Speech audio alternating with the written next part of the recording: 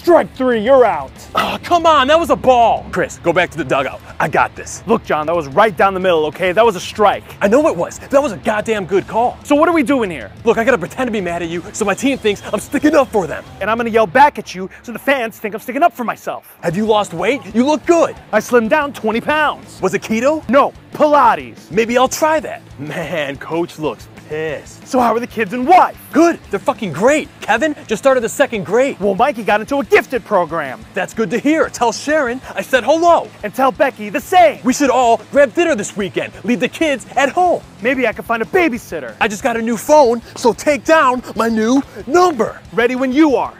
Oh, now he's kicking sand. Dude, he's gonna get tossed. There you go. Can you read it? Is that a 5 or a 6? It's a 6. All right, I got it. Yeah, tell him, coach. See that kid? He fucking sucks. Who, him? Yeah, him. I think coach is sticking up for me.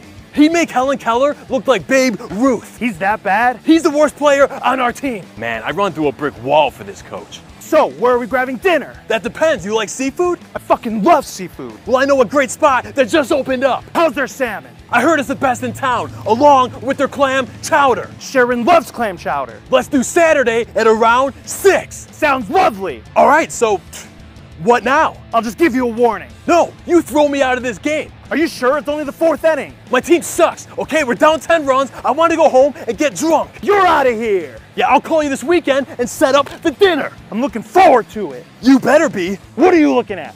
Play ball.